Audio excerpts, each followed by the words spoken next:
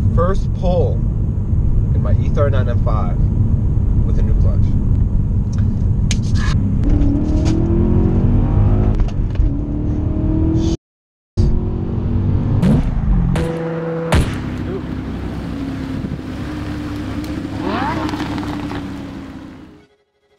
Alright, you guys, welcome back to the YouTube channel. It's your boy Eric from the Beemer Fam. Right before we start jumping into things regarding the clutch on my E39 M5, I just wanted to let you guys know, I apologize for being a little inactive for the past week or 2 weeks or so. I know you guys out there, you guys really do want to see the proper content, and I've been having a lot going on with the car and personal life, that kind of thing. But don't worry, we're gonna have a lot more footage. My car is all fixed up.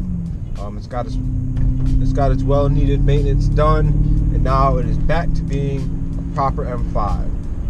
So just want to let you guys know that the content will start picking back up, especially since the car is back to how it should be driving.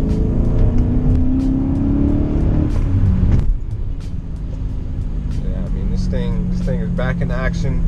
It has a new clutch, has a new flex disc, has new power steering lines. So now everything is how it should be. So yeah, enjoy the video.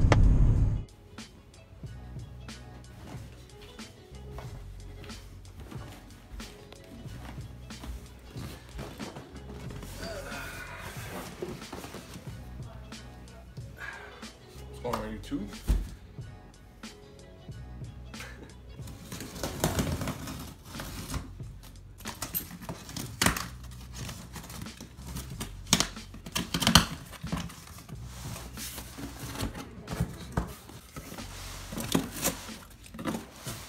Alright, so we just moved into my room real quick. We're about to bust open into the kit and see exactly what the kit contains. So this is an OEM clutch kit from Turner Motorsport.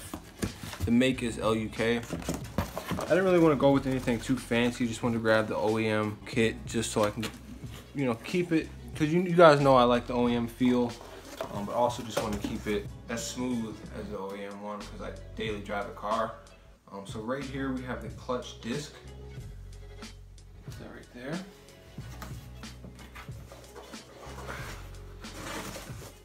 And right here we have the clutch plate. It's got some weight to it. I'm gonna get a close up on this. And I got this side as well. And right here we have I think it's a bushing. But we have this as well. That's all the components in a clutch kit. It's the invoice. If you guys don't know how a clutch works, this is pretty much the stationary piece of the clutch. And then here's the other piece of it. And so what happens is, obviously this is gonna be spinning at a high speed. And the clutch pedal down, it'll go like that. And release on change gears, put it back in, it goes like that. So, just a quick 101 on how a clutch works.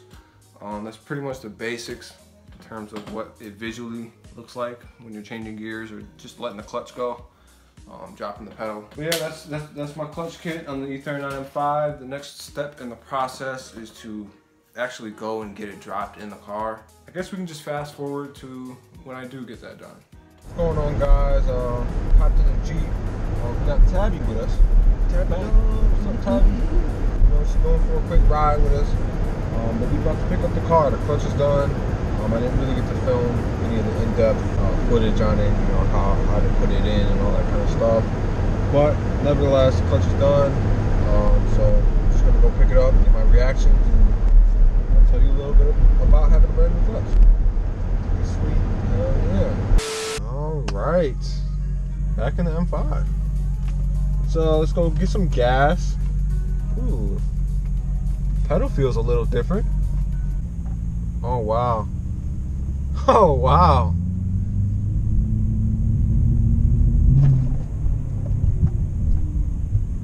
Whoa.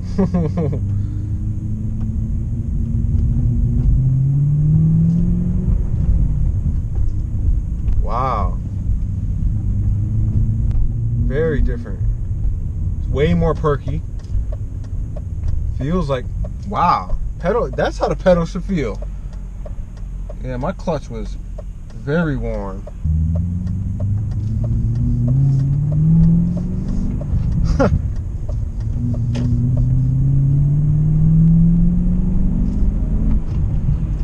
Oh.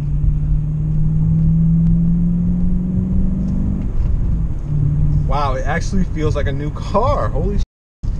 Wow. Cool. Wow. Yes.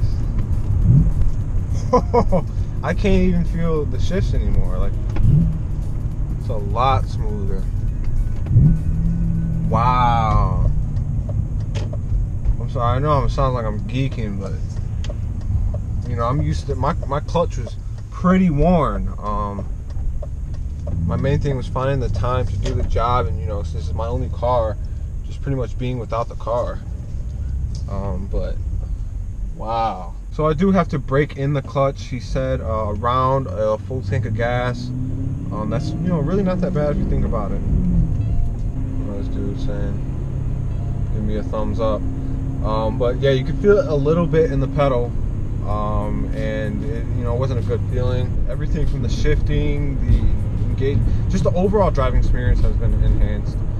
All right, so now this is after the break-in period of my clutch. Hope you guys saw me riding with my new clutch in the car. You know, unfortunately, I didn't really get to do any pulls in the car, but that's what we're gonna do today. So I am well past the break-in period for my clutch, and I'm actually past the break-in period for about a solid 400 miles.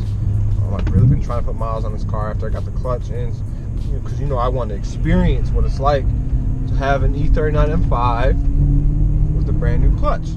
So we're gonna turn sport mode on, and we're gonna take traction control off. We're gonna hit some back roads by my house, maybe take some corners, but really see what it's like to engage the gear. You know, how much easier is it to engage the gear? Before I replaced the clutch, I mean, the clutch had slipped a few times here and there. It wasn't slipping all the time. Pretty much, if I did multiple accelerations in a short amount of time, the clutch would start slipping. I guess it would heat up the clutch and all that kind of stuff. So, you know, it wasn't the best feeling to, you know, throw in gear and then just hear your engine rev like vroom. You know, not catching gear. So, you know, it's one of the worst feelings to have in a manual car. But nevertheless, we're in sport mode, traction control is off, we're on a back road, and we are going to test out our first pull in my E39 M5 with a new clutch. I don't have the M gloves with me. They're actually in a costume that I was wearing. It's actually a pocket of the costume, so we're gonna get it with the bare skin, you know what I'm saying? Alright, let's put it in second.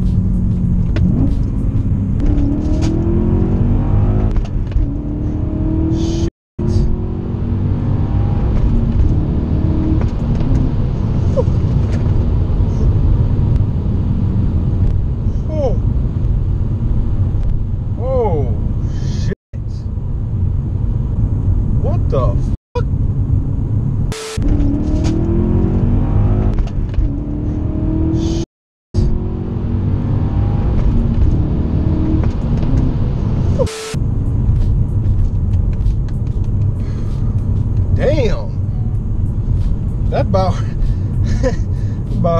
hurt my neck, in the back of my neck. God damn, I might need an adjustment. I might have to hit the chiropractor in a second. Wow. That is one hell of a difference. I mean, the biggest thing I'm noticing, I mentioned it before, but it's the downshifts. Wow. The downshift you can't even feel. I mean, I'm sorry guys, I'm really not used to, the only car I've driven with a proper clutch is my brother's E92 M3. Let's see what we do around the corner.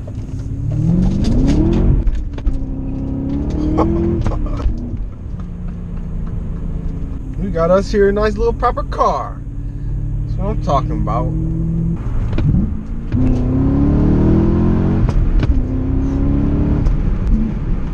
Man, yeah, this is what I needed.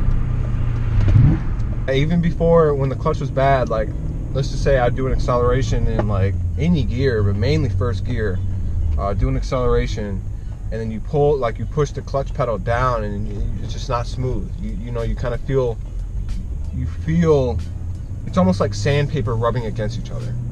It didn't feel good in the pedal at all. It wasn't the pedal itself, it was, you could feel the clutch, like it was in rough shape.